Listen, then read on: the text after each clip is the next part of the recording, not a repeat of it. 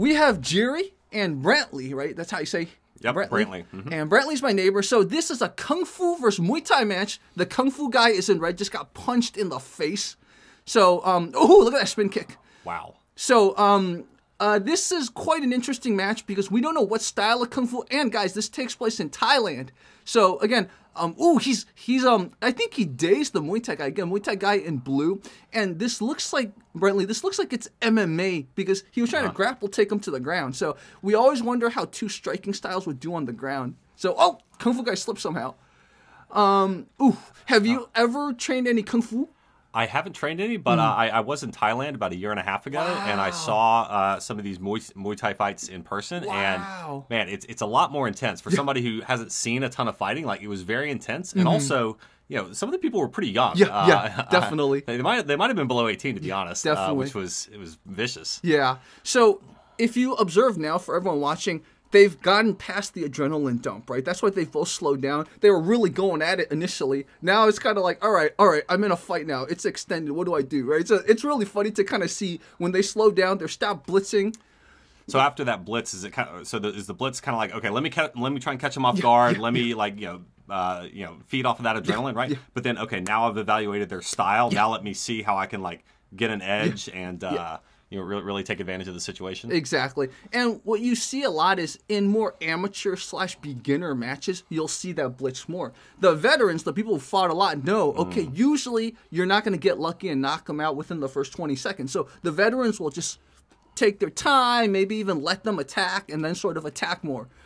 So what's interesting is they always say when Kung Fu steps into the ring, you often can't see the Kung Fu. This guy, the guy in red, you can see a lot of Kung Fu. He's holding his hands like Kung Fu. He's doing combos that are not the same as this Muay Thai guy.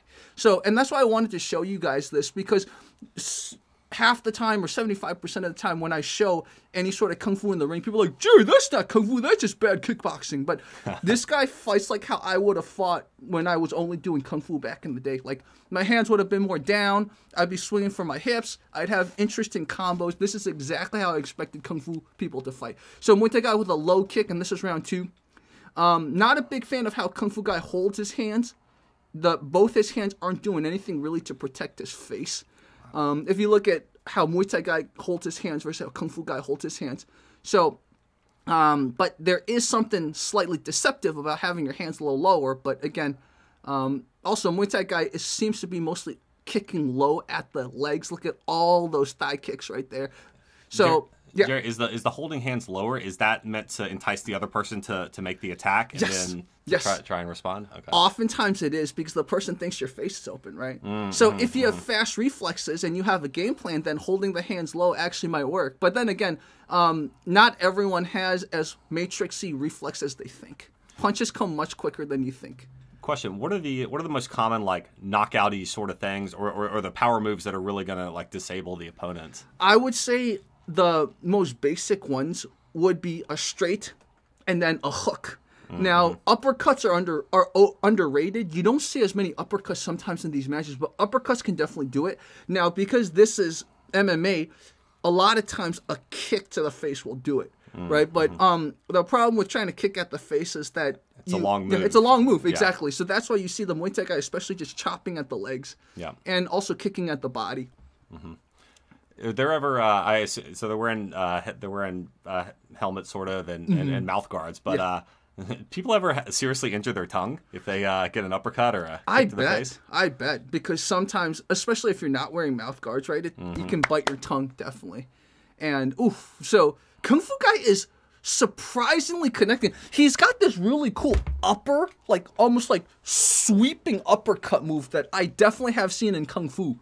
I don't know what it's called in maybe called a guanquan. I don't know what it's called in Kung Fu, but also the Kung Fu guy's name is Dragon. Pretty funny.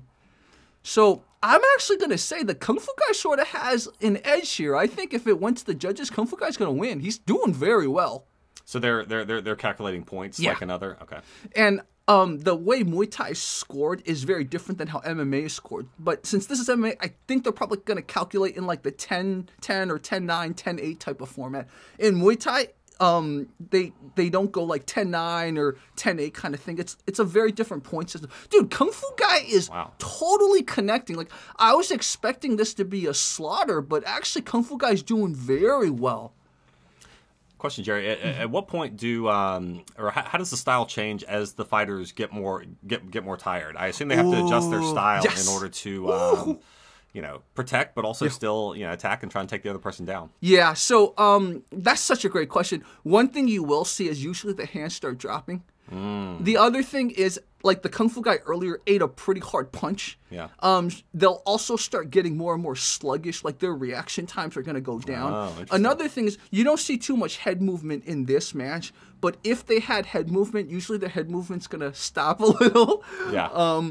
Sometimes as they get hit, their hands will actually go up more because they're going to be like, oh, yeah, let's stick to the guard. You asked a good question, and the simple answer is it really depends on the fight. Some people, you hit them a few times, they actually get better. Because the adrenaline starts flowing that much more? Yeah.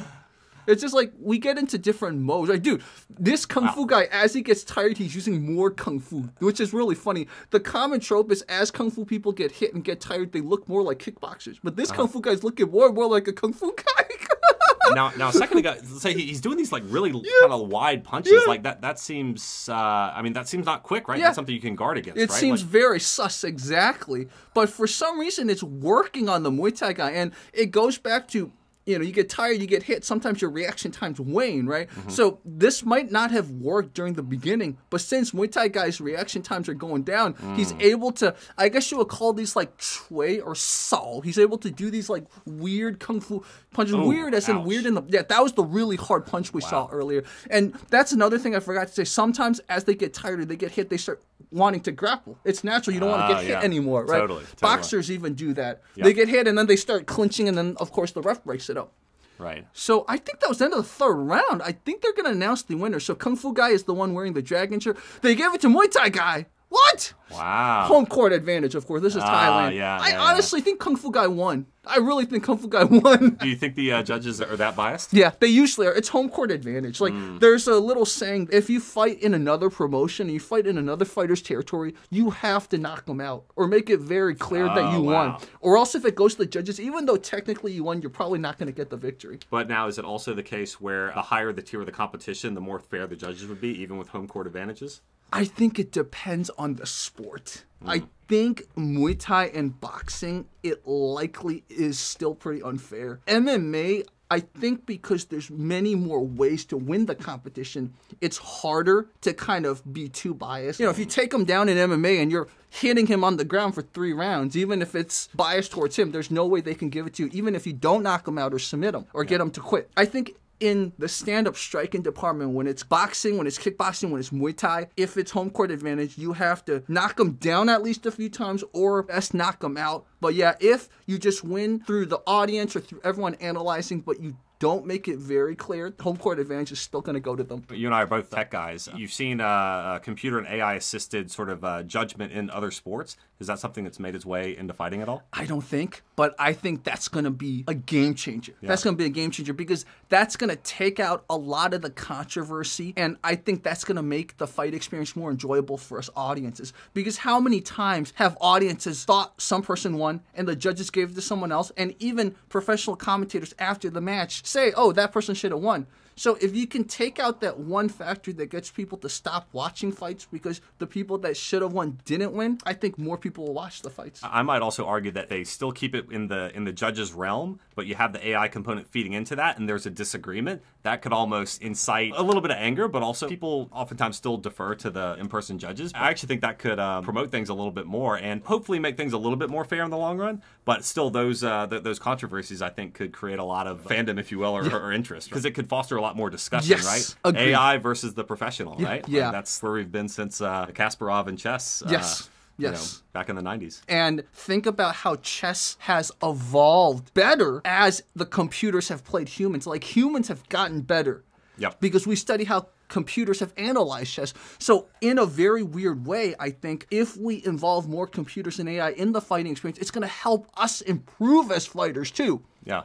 Did you see the recent thing? AlphaGo, I guess, beat the best human players, but then I guess now the in-person players have tried a bunch of very different strategies, and now they're like coming back a little bit. I don't know the current status of that, but yes, I thought that was pretty interesting. And that gives me hope because people think, oh my God, we humans are done, but we humans are amazingly adaptable. Our brain power is so underutilized.